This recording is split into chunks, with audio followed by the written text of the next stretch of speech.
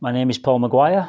I am a people photographer, mainly specialising in studio and location portraiture, which extends to strong visual photography from a range of corporate and social events.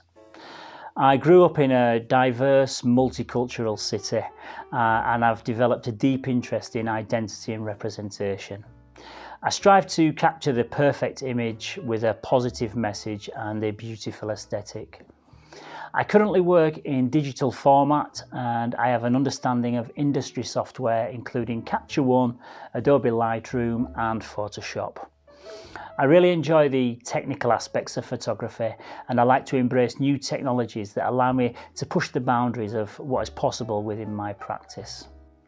For a long time, photography was an unexplored territory for me. I used to wonder what makes some of these photographs that I came across so beautiful and communicative and successful. This led me to taking up the opportunity to study the subject at A-level at Bradford College. I enjoyed the course tremendously as it gave me the time and the space to explore a variety of ideas, themes and techniques, as well as learning about key figures in photography's history. After the first year, I was offered the opportunity to enrol onto the BA Photography course, and since that time I've almost completed my degree whilst creating an extensive portfolio of images that I'm now extremely proud of. My latest body of work explores male masculinity and aims to reimagine historical fragrance advertising campaigns that feature pervasive marketing strategies that would suggest that we live in a patriarchal society of male dominance. Male masculinity is an issue that I have a keen interest in, and my father passed away when I was just 6 years of age and I was raised by my mother and two older sisters. I sometimes question my own masculinity due to not having any influential male figures in my life whilst I was growing up. I have been an avid collector of fragrances for many years and on a recent visit to a department store I was struck by the in-store point of sale, which displayed an overwhelming bias towards white, cisgender, heterosexual and affluent male masculinity. These ads will often depict the same connotations of dominance and sex appeal, often featuring a handsome white male dressed in a power suit or a leather jacket, whilst being seduced by a beautiful female. I found this objectification of women disturbing and somewhat outdated. My aim is to reimagine the male fragrance advertisement by creating a series of images that challenge these stereotypes.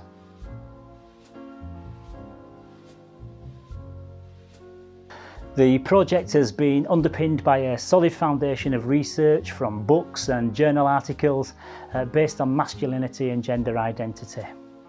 I also compiled an online survey which enabled me to gather a sample of statistical information based on key questions around buying habits, brand perception and gender targeted marketing.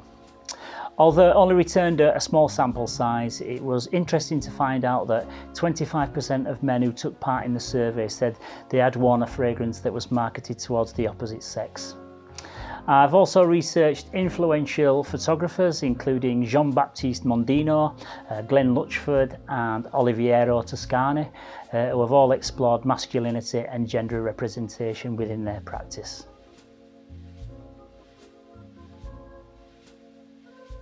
The coronavirus pandemic forced the majority of the population into lockdown, apart from important key workers. This placed me in a position where it was impossible to continue with the current theme of my project, as it's based around working with models on location. I was left feeling frustrated and anxious because I've worked extremely hard over the past 3 years and I was worried about how I would complete my studies and also how it would affect my grades. I did try to redirect the project towards being self-portrait led, but this was a genre that I have very little experience in and I didn't feel confident about submitting work that I didn't feel totally passionate about. I decided that after the lockdown was eased, I would continue with the original project proposal by carrying out socially distanced photo shoots. During these past few months, I have found it challenging not being around other students to discuss creative ideas and to receive feedback. This has made me realise the importance of collaborations and teamwork. Ideally, I would have preferred to create all the photo shoots with Tej Moss, who I felt suited the narrative of the project perfectly. However, he became unavailable due to the outbreak of the COVID-19 pandemic, which led me to source a different model, Steve Normandale, who was willing to take part in this project. It was very difficult to find a model with not only the correct look, but one who was also willing to take part.